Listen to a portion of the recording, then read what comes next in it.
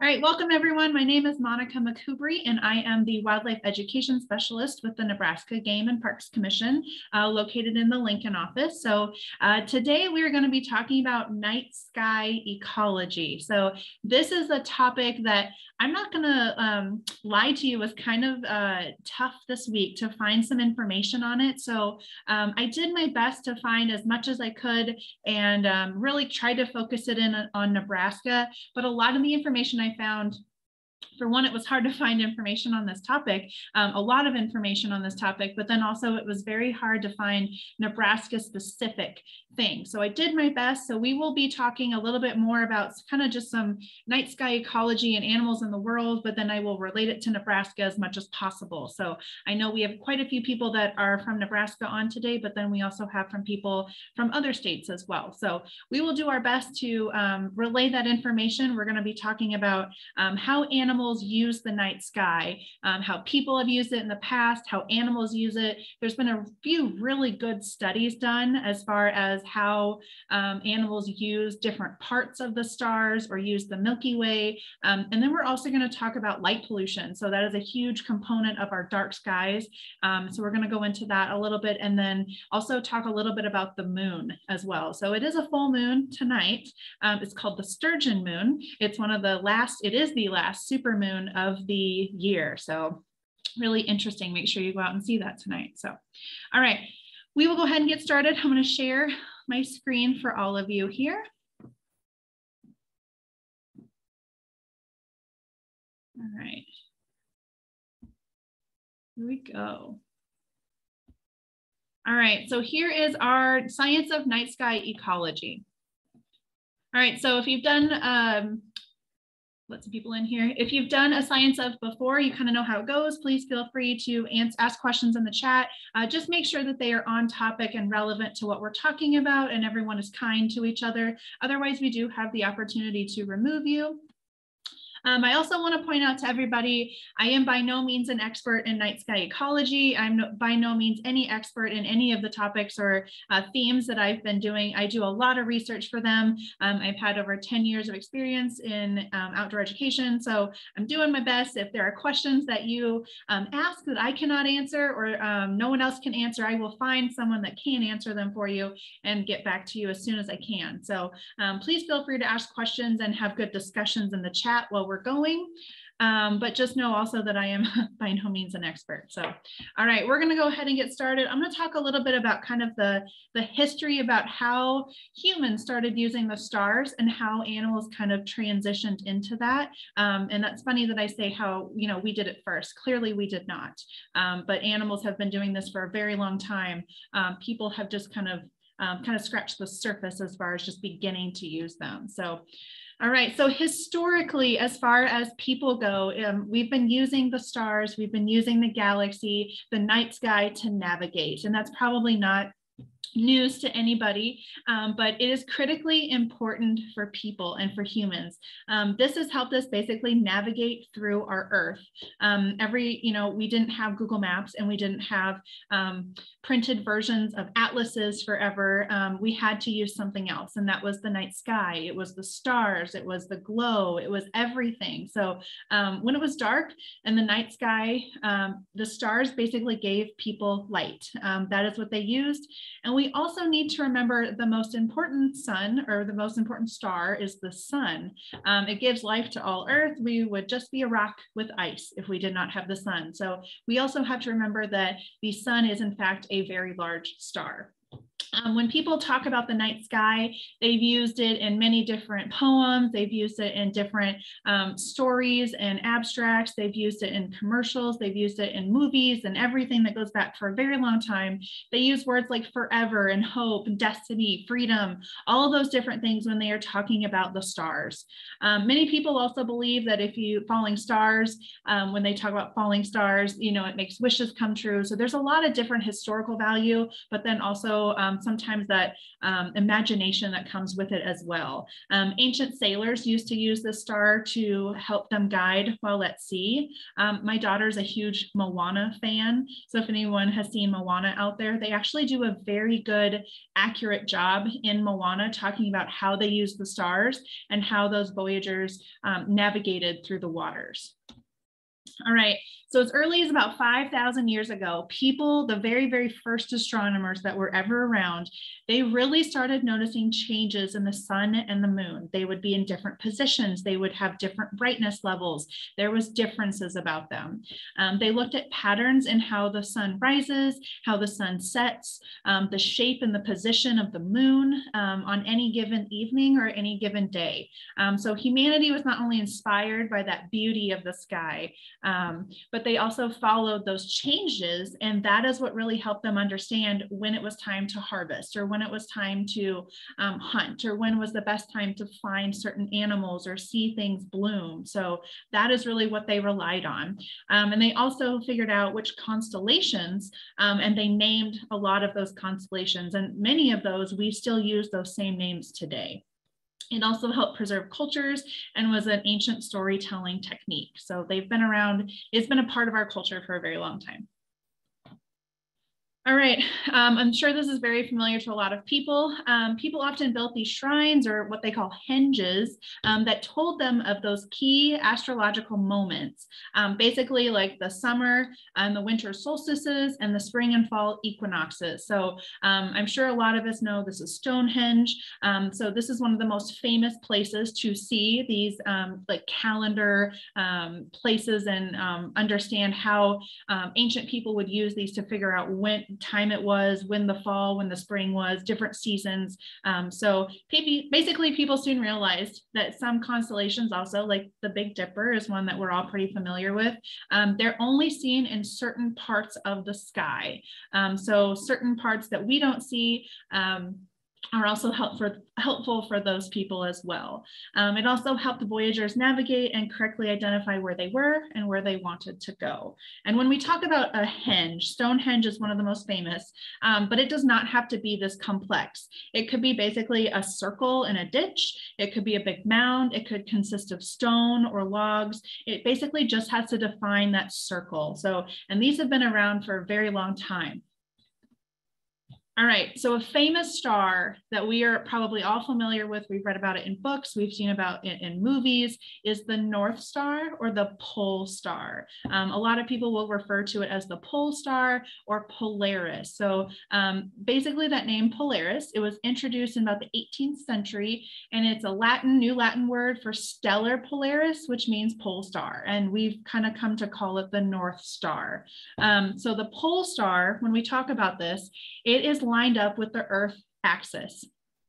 Because of its position over what we call the North Pole, it is the only star that does not move. So it's very important for orientation and navigation. A lot of people believe that it's the brightest star in the sky. It is very bright, but it's not the brightest star. It's about the 50th brightest star. The Sirius is the brightest in the sky, but it's located nearly at the North Celestial Pole, and it's the point where the entire north sky turns. So this was, again, very important for navigation, and a lot of animals, we'll talk about a certain one, they use these things called the like loading stars. And it is basically one of those that it's very identifiable. They can find it in the night sky, and it helps that it does not move. All right, so that was just a little bit about night sky ecology and how humans have used it, and just a little kind of a background information. So now I want to go ahead and talk about how animals use this. And I don't see anything in the chat, so we will go ahead and keep moving. All right, so it is oh, I just saw something in the chat. I'm an amateur astronomer on the board of directors. Branch Oak Observatory is a good kept secret in Nebraska. All right, so perfect. They have star parties every month. This is a great thing to check. So thank you. Is it David that posted that? Thank you, David. That's nice to know. All right, so talking about animals and how they use the night sky. So besides humans, we know that animals use it, but it's actually a very understudied it's an understudied thing. We're not exactly sure why, we're not exactly sure how. There's been some studies done, but it's actually it's a hard thing to make a study to do. So there's a number of different animal species that we know use the stars as sort of a directional tool, but they use it for other things as well. Knowing when to migrate, when to migrate, where to migrate, the different times that animals will come out at night versus staying inside. It also, the information that animals take from the sky is just a hard thing to gather. We can't be inside their mind. We don't know what they're looking for when they look up at the night sky. It's something that field biologists and astronomers have worked together for a very long time. And we've only really dipped the surface about how much we know and how much animals use that. So like I mentioned, very little is known. It also takes into account, animals take these dim light points and make it into a reliable orientation that's really difficult to assess. So again, it's understudied. It doesn't mean that we don't want to know information. It's just very difficult to get that information. All right, so we do know that some animals will use this as the stars or the night sky as an orientation cue. So basically, after the moon has set, nighttime animals are left with only the stars. There's hopefully, we'll talk about this later, very little light out there, but these points gradually move because stars move as a function of the latitude, the date, and they follow a pretty similar schedule to that of the solar day. And when I talk about a solar day, that just basically means the time based on the position of the sun. So any of you people that can look up at the sky and say, it is 2:30, that's a skill that a lot of people don't have. The movement of planets, biologists once thought that animals use this as well, but it's not very reliable because planets move and they're in different places all the time. Stars do as well, but it's a smaller movement. It's not as much. So one thing we want to know is, why do animals perform different behaviors during the darkest part of the night? So we will do a little bit on nocturnal animals here, but basically some species that come out during the nighttime, they benefit from that reduced competition. They are usually fewer predators out at night, and there's fewer parasites out at night. So they're less likely to become sick, they're less likely to get eaten, and they're less likely to have to compete with another species. So there's also usually a drop in temperature at night, and that helps with significant movement and foraging. So especially right now, at least here in Nebraska in the summer, it's very hot outside. A lot of animals will actually change their behavior because it is so hot, they don't want to go outside. They will change their behavior to become more nocturnal. And then usually when the weather kind of cools, they will change again and go back to coming out during the daytime if they're mostly diurnal or those daytime animals. All right, so there are some species that synchronize their behavior with those orientation cues. So night migrating birds, they're more likely to take off with the setting sun. So that is their cue. Okay, the sun is starting to set, it is time to get going. Basically, they calibrate their internal magnetic compasses, and they use the stars as an established heading to get to where they're going.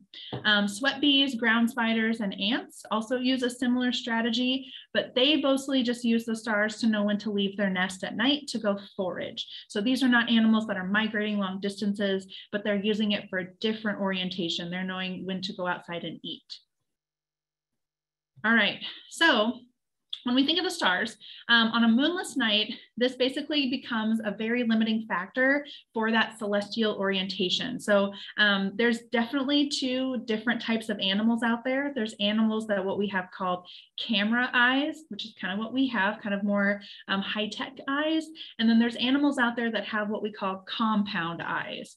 So basically there's definitely, if you have, let's say, a fox and you have a beetle, those are two very different types of things that they are seeing with their eyes at nighttime. So the animals that have these camera eyes, they're more likely to know, okay, I can see a star very clearly, or I can see this orientation very clearly. If you're a beetle, you don't see those individual stars, but you more likely look for the luminous pattern. So how bright is it? Where is that light the brightest? And the intensity gradient. So basically they're looking at that general feature of what the sky looks like. So It sometimes is limiting for different animals, but that doesn't mean that they still don't do the same thing. They still use the night sky as an orientation. So we'll talk about dung beetles here in a second.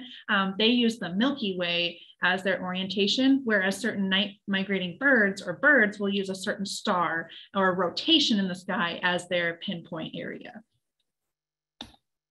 All right, so speaking of night migrating birds, they will use a strategy, like I mentioned, based on the sky's rotation. So this orientation strategy could be used at any hour of the night.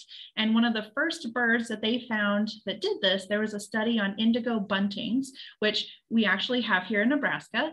But they took these birds to a planetarium and they had them basically, they wanted to see if they looked at different stars individually for migrating, or if it was just a pattern of the brightness. They had no idea. So they wanted to figure this out. So they took them to a planetarium to do the study on them, and they wanted to see what their orientation strategy was. They found that they didn't really need to see individual stars, but rather the rotation of the star pattern around a center point. So in the wild, this basically helps them detect north, and they can use that for migration. They're not going to be exactly dead on north every single time, but they're looking for that rotation around a single area that helps them figure out the general, very close direction on where to go. So for instance, the stars like close to the pole star, they move the slowest, and then they can basically trace a path of a small circle around that star. And then they use that basically as a map to guide them at night. It's their compass basically. So this is how they do it. Not all animals will do it the exact same way, but indigo buntings were kind of the first bird where they really took this and made that study. And this was a huge thing that they found out. All right, we talked about dung beetles earlier. This one I think is super interesting to me because this animal has a brain the size of a grain of rice, and they can do all the stuff that I'm going to talk to you here about. But this behavior, I mentioned earlier that there's compound eyes versus camera eyes. So compound eyes would be like your beetles or your insects, among others. But for the instance in this, we're going to talk about dung beetles. These guys, they have, there was a really studied behavior done in this that they use the Milky Way as orientation to figure out where to roll their dung. So basically the males and the females will construct and transport a dung ball to their nest or to their area. It might be underground. It could be to a different location. It could be used as a mating tool. It kind of depends on the species of dung beetles, but males and females will usually do that together. But they need to know where to go. So they will use those celestial cues. In this case, it is the Milky Way. To basically maintain their initial heading, and it prevents them basically from going in a circle. So they want to make sure they know where to go. They do have compound eyes, so they can't identify individual stars, but instead they use the light that comes from the Milky Way to know the correct direction to go. They also are the only known insect to orient by the galaxy. So there might be others that we just don't know about, but they're the only ones that we know that look at the entire Milky Way galaxy. They also navigate using polarization patterns in moonlight. So just like during the day, the sun, when it hits particles, it will scatter. Same thing at night, the moonlight will hit particles and it will strike a different brightness or a different polarization pattern. They go off of that as well. And again, they can do all this, and they have this size, they have a brain the size of a grain of rice. So it's pretty impressive that they know what to do and where to go. All right, this one is not very, this one was really hard to find studies about. It's not very, it's been studied, but there's not a ton of information on there. This is called time compensated sun compass. So there's a moth, lots of different lepidopteran species, but one in particular is called the tethered yellow underwing moth. And there's several species that do this, like I mentioned, but they use a different orientation cue called a time compensated sun compass. So basically they're looking at the sun, they're changing position of the sun. And I know this isn't night sky, but it's still an orientation cue. It is the best studied example in butterflies that basically they roost overnight during their long journeys for migration. So this is one of them. There's a couple other ones. So basically in this study, they were found to use both the moon and the stars as well as the sun. So they found that moths, basically what happens is they weren't 100% really great at this. They tended to drift a little from their orientation point, but it wasn't a very huge drift at all. I didn't want to bore you with the directional degree of anything like that, but it was a very, very small degree that they tended to drift one way or the other. So basically, do they not time compensate for those celestial rotations, but they identify the center of a celestial rotation, basically like those indigo buntings did. They look for the rotation in the sky. Many more studies need to be done on this. Like I've mentioned, this is just the information that I gathered from a couple of studies that I found. There's not a lot of information on this, but we know that they do it. All right, here's one that is very well studied. We do not have these in Nebraska, if anyone was interested. Harbor seals, we don't have them, but they believe that they forage a lot at night, but they don't have any terrestrial landmarks. So they wanted to see how they go about finding their way at night. So in 2006, there was a study done in Germany where there was 2 captive seals, and basically they built a floating planetarium just for them, and their names were Nick, and I think it's Matt, I'm not sure, it's something. They were trained basically to swim using specific lode stars. So again, these are stars that are used to guide them like the North Star because they don't move. So basically both of them were able to identify single stars in a realistic projection of the Northern Hemisphere. So they put these seals in this planetarium, this floating planetarium. They projected a very realistic like night sky picture, and they were able to identify certain stars and knew which direction to go. It indicated that seals might actually use specific stars, and they don't just look at the rotation like in the birds, and they don't use the Milky Way like in the dung beetles. They specifically looked at a certain star. And it was the first study done that showed that marine mammals actually use this. So it was a pretty big study.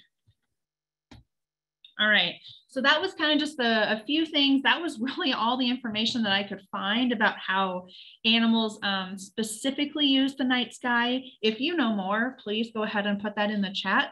But I also wanted to talk a little bit about the moon. So how animals change their behavior during the moon, new moon, full moon, and how animals are affected by the moon. We know that the tides are affected, and we know there's a lot of other things, but how are animals really affected by the moon?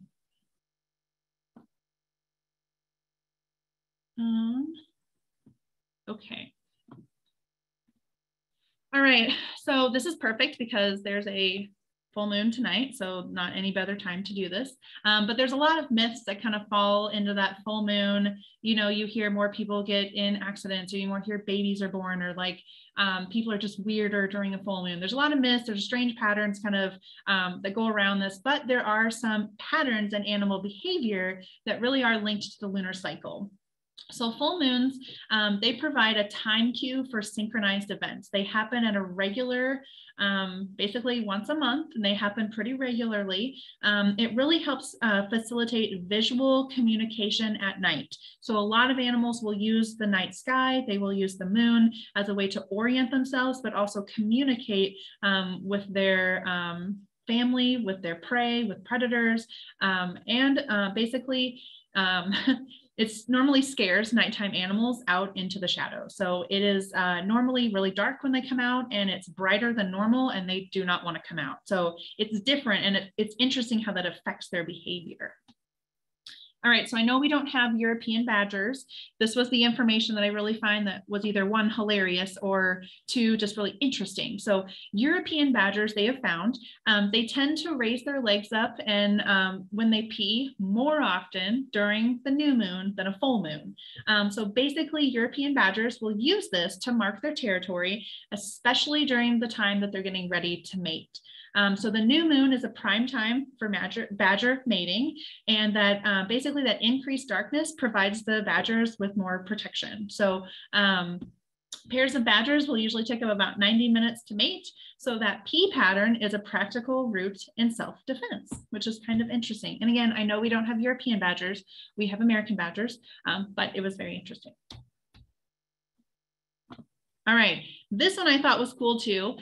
So I know, again, we do not have corals, but there is a certain area off the coast of Australia that all the corals, usually on moonlit nights in December, they have synchronized themselves and they will release this massive amount of egg and sperm just bloom. And you can actually see it from space. And if you look at pictures of this, it is like this big pink, it looks like a big pink algae bloom. But basically it is these corals releasing their sperms and their eggs.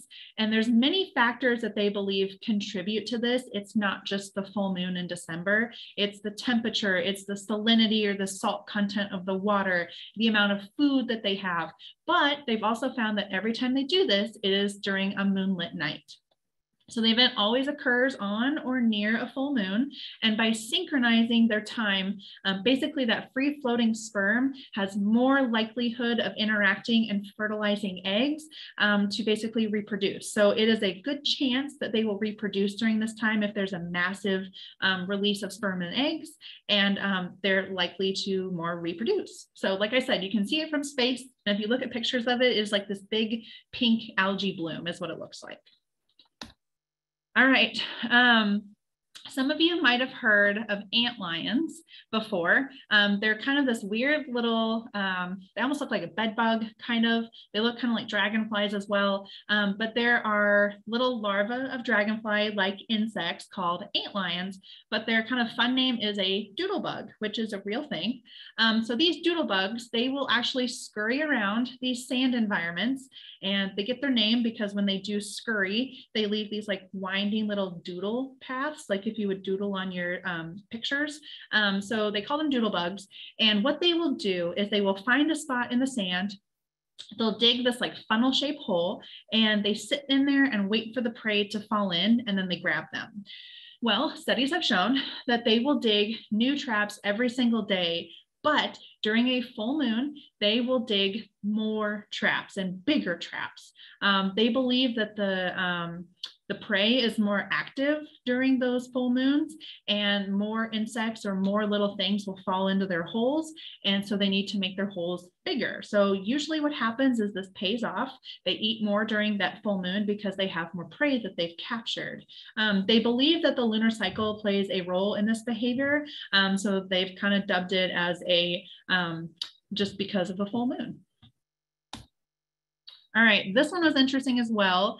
I know, again, we don't have lions, but we have mountain lions, not anywhere close to the same thing here. But when we talk about lions, like I'm talking about Serengeti lions here. So lions will normally hunt at night, but sometimes during the times when they hunt after a full moon, they will switch their behavior and hunt during the day. Research has kind of found that these animals will consume less food during a moonlit night because prey is less active and there's not enough food to eat, but less food for them to catch and eat. So during the day, they will change their behaviors because they're hungry. They need to make up those extra calories and basically that extra fuel. So they will hunt the day after a full moon. Usually about 2 or 3 days, I read, it kind of goes back to normal. And this is not an every single month occurrence. Sometimes prey is more active, sometimes prey is less active, but they have correlated that prey is less active during that full moon time. So they are more likely to hunt during the day on a new moon rather than during a full moon. All right, so that was just a little information about how animals use the night sky and how they change their behaviors during full moons or new moons, and also how they orient themselves in the sky. So, all right, I'm gonna check, no chat. All right, and like I said, this one was really hard to find information on. I did my best to find as much Nebraska-based stuff as possible, but now I want to talk a little bit about light pollution. So we talked about how animals use the night sky, but how is that changing for them? I'm sure some of us have heard of light pollution before. Maybe you're not really sure what it is. I'm going to tell you here in a second, and then tell you how that is affecting animals being able to use the night sky, and just animals and people in general, and kind of what things we can do to help. All right. So if you're not familiar with light pollution, basically less than 100 years ago, you could look up in the night sky and you could see a ton of stars. But with increased and widespread use of that artificial light, it's really impairing not only our views to the night sky, but it's also affecting things like the environment and safety and energy consumption, and even the health of not only people, but also our ecosystems as well. So many of us have probably heard of things like air and water and land pollution, but light can also be a pollutant. The only good thing about what I will tell you is that light pollution can be reversible, whereas a lot of times air pollution, water pollution, land pollution is not always so. But basically, light pollution is the inappropriate or excess use of artificial light. It can also, like I mentioned, have serious environmental consequences for not only humans, but wildlife as well, and also our climate too. And I'm sure that all of us, when you think about it, you've driven by a building at night that has a lot of external artificial lights, or maybe someone leaves the light on when they go to bed and that light spews out into the street. So we might not seem like that's a big deal, but it can actually really affect a lot of animals. And we'll go about talking about who that affects and why. All right, so what are the components of light pollution? So there's different types of light pollution. There's one called a glare. So this is the excessive brightness that basically causes like a visual discomfort. And I'm sure we've all had a glare, or like you've been driving and the light hits your eye at a certain point and you're like, oh my gosh, that glare is so bright. That's what we're talking about. So sky glow is a little bit different. It brightens the sky over basically those inhabited areas. So this one is really noticeable at night. Like let's say you're on a plane at night or you're driving at night, you notice that the closer to the city you get, the brighter overall the light gets, the glow of the city. And then there's also something called light trespass. So this is light falling where it is not intended or needed. So this would be like in the middle of a desert or in the middle of the sandhills. Why is the light coming in? And then there's also clutter. This is bright, confusing, and excessive groups of light sources. Have we ever driven by the one I'm totally thinking of is the one by Wahoo. There's a Ford dealership out there, and it's a car dealership, and like any car dealerships, there's an excessive amount of light that comes from them at night.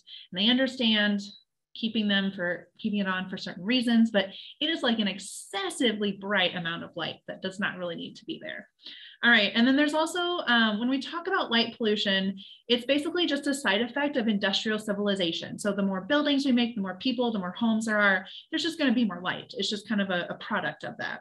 But any artificial light or light pollution can come from exterior and interior lights. We've all seen the big advertising neon glow, or the billboards that are bright at night. Commercial properties, offices, factories, street lights can even be light pollution. And I'm sure we've all seen like an illuminated sports venue at night, so they get fairly bright. All right, so like I mentioned, like how bad is this? If the lights are on a couple times, if it's really bright, what does that really affect? So overlighting is an international concern. It's not just, it affects here or there, it is everywhere. So if you live in an urban or suburban area, if you want to see light pollution, all you have to do is go outside at night and look up at the sky. So they believe that about 80% of the world's population lives under sky glow. So if you remember, sky glow is the brightening the sky over an inhabited area. So I mentioned that if you go traveling and you start coming into a big city, you notice that it's just brighter overall because of that glow from all of the offices and the factories and the buildings.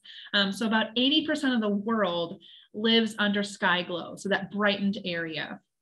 In the United States and Europe, about 99% of the public, they cannot experience natural light. So if they go outside to look up, 99% of us are seeing sky glow and we're seeing non-natural light. So what you're seeing up in the sky is the brightest of the bright stars. I'm sure we've all loved going camping and we've gone somewhere where it's really dark, and the amount of stars that you see is just crazy compared to being in a city or that suburban area. If you're interested in this, and everyone that registered, I'll send you a resource link to this, but if you want to see kind of the spread of light pollution, there's an interactive map that will show, and it's called Globe at Night. And you can see that light pollution map as far as the whole United States and the world. Basically, all of this data was collected over 8 years by citizen scientists. So if you're not familiar what citizen scientists are, they are people just like everyday people that go out and collect data and then give it to real scientists, and so they can figure out what to do with that and kind of how to use that information. So I will also give you information on how you can help as well. All right, so what are the effects of light pollution? Why is this such a big deal? So for 3 billion years of life on Earth, it consisted of a rhythm of light and dark, and it was created by the sun, the moon, and the stars. Now you have artificial lights that are basically overpowering that darkness. It's disrupting the natural day and light pattern, and it shifts the balance. So this may seem intangible as far as a concern, but we're starting to get a growing body of evidence that is showing we have measurable negative impacts of light pollution. So it is everything from increasing our energy consumption. It's disrupting the ecosystem and wildlife. It can harm human health. How many of us, when we go to bed at night, we see a street light outside our window, or there's light out there, it's affecting your sleep, and that's affecting how people feel. It's affecting crime and safety. It affects every single person in the world. So it's not just those people that live in very bright areas or people that run car dealerships and don't turn the lights off. It affects every single person. All right, so who are these animals that are really, really threatened by light pollution? Well, all animals are, but there are a few that are really key as far as they found studies that they're really having negative impacts because of light pollution. So one of them are sea turtles. So sea turtles will hatch, the males or females will lay their eggs on a beach, they will hatch, and then the idea is that they will find their way back to the sea by looking at that bright horizon line. Well, now what's happening is they literally see that bright horizon line everywhere, and it's kind of stranding them on land because they don't know where to go. So when they're stranded on land, this often leaves them vulnerable to things like dehydration, predators, and even cars. There's been studies done in Florida where alone in just Florida, millions of hatchlings will die every single year because they don't make it back to the sea. They're already an endangered species, let alone now throw in light pollution. Another one that hits more close to home for us is fireflies. We've had a lot of people say that they're seeing less fireflies.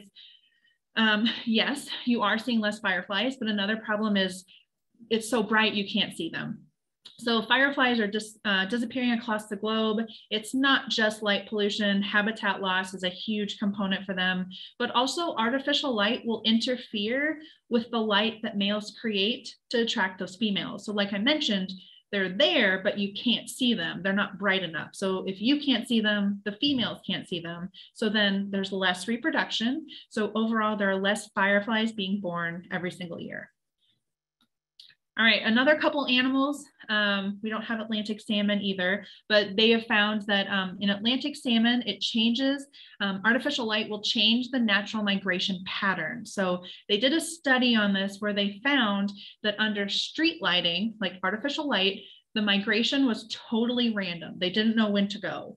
Under normal light or natural light, the migration correlated with sunset. So again, it's affecting their migration, and it can also disrupt basically their migratory behavior and their chance of survival. If they're not migrating, they're not getting food, they're not reproducing, they're not spawning, and it's a whole cluster of everything going wrong.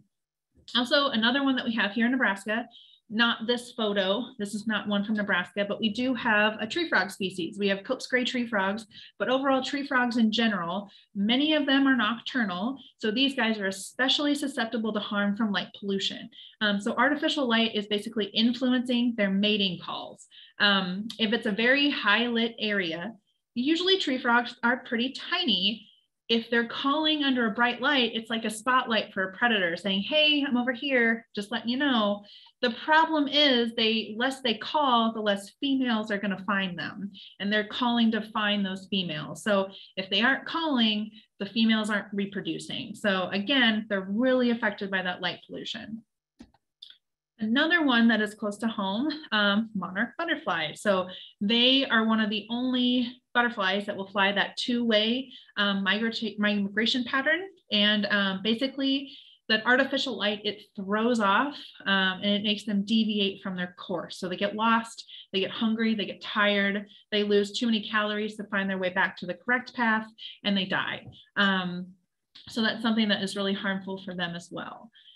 And then lots of bird species. There wasn't just one I could narrow down, but many birds will migrate or hunt at night, and they use the stars and the moon. Well, if they can't see them, it makes them wander off course.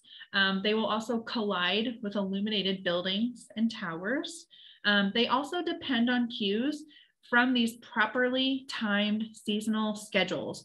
So if they're not finding or not seeing those seasonal schedules, or it's brighter than normal, it might cause them to migrate too early, or it might cause them to miss ideal climate conditions for things like going and finding food or nesting or reproduction or any other types of things. So it affects lots of different species, not just mammals, not just people. It affects insects and birds and sea turtles, reptiles, all those different types of things. All right, so how can you help? So like I mentioned earlier, light pollution, unlike other forms of pollution, it can be reversible. So each of us can make a difference. It just basically is being aware of this problem. A lot of people have never heard of light pollution. They don't know what it is. They don't know how deadly and how affecting it could be for not only people, but also animals in the ecosystem. There's very specific small things that we can do that really do make a difference. The first one is get educated. So like I mentioned, a lot of you, you're doing that today. You're here, you're listening, you're not sure what light pollution is, or maybe you've heard of it, but not really sure. You're educating yourselves today. So that's a huge thing. Also, use light only when and where it's needed. If you need light to grow your seeds in your basement for your petunias, then yes, put it on. One thing that you can do that helps that it's indoors, close the blinds, make sure that that light is not escaping out into the ecosystem or outside. Also, if safety is a concern, install things like motion detector lights that are only on during certain times, and they're on timers and they can shut off during the day. Also, properly shield all outdoor lights. Keep your blinds drawn to keep that light inside. And something that you can do that helps scientists is become a citizen scientist. Like I mentioned earlier, that globe at night, this is actually a photo that was taken from a screenshot of a city. So this is all that artificial light that's being projected, and they can spread very quickly. So basically, if you become a citizen scientist, they have you measure, step outside your house a couple of nights, measure how much light you see, type it into the computer, and there's data right there. So they did that for 8 years, and this is kind of the information that they came up with. Also spread the word to family and friends. Maybe Uncle Carl doesn't really need all his lights out on his property. Just like, hey dude, shut them off at night. It's very, very simple things that we can do that actually make a huge difference. I think that was it. So, all right. So that was a little bit different on my science of today. Like I mentioned, it was really hard to find information, but I hope that you got some good things out of it about light pollution, about how animals use the moon, and then also some things about night sky ecology. So like I mentioned, we'll start again in October. Here's the list. I will send out to everyone that registered, I will send you an evaluation that if you could fill that out, that would be great. It helps us improve our programming. And also if you fill it out, you can get some swag from us. But I will also send out the next one as well as this list so that you can get them on your calendar. They will be same time, 3 to 4 p.m. Central Standard Time, every Thursday for 6 weeks. So some good topics there. But like I mentioned, if you like this, we are recording it. We will place it on our Game and Parks Education YouTube channel. I'll have it up by probably noon tomorrow, Friday. Otherwise, if you want to visit other ones, we have our whole playlist, Science of. There's stuff on fungi, there's stuff on geology, lots of different animal topics. There's tons of stuff on there. And then we also have an education Facebook page. We have an education Instagram page. And then also we have our Nebraska Wildlife website where we have free downloadable activities and information on there as well. So thank you, everyone. We will see you in the fall. So I'll go ahead and stop sharing and see if we have any questions. So it always concerns me when I don't see questions, because either I did a really bad job and everyone's confused, or you're just like overwhelmed with stuff. So I'm just going to take it as you're just overwhelmed and got a lot of good information on there. So yes, thank you for talking about light pollution recommendations. There are thousands of satellites reflecting sunlight, which makes observing deep sky objects even more difficult. Yes, and David also put in that if you're around at least the Lincoln area in Branched Oak, there's a really cool observatory out there as well. They have events that you can check out too. There's also, oh, someone just asked, does Nebraska have any dark sky cities?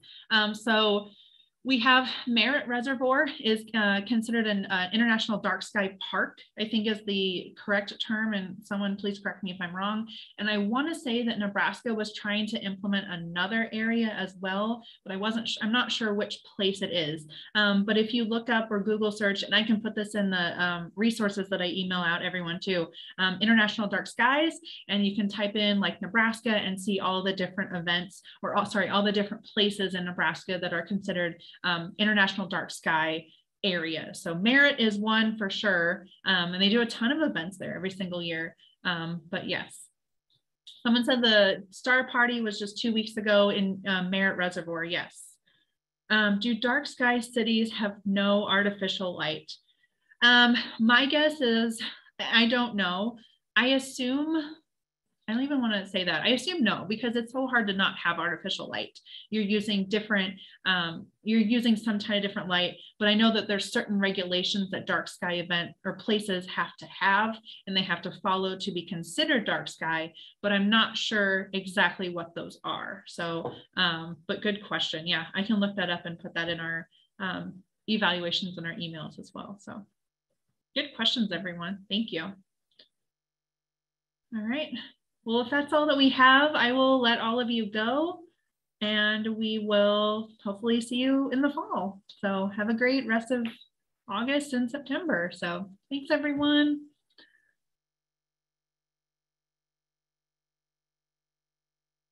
Ooh, someone said next star party next year, July 16th through 23rd. So we can put it on our calendar.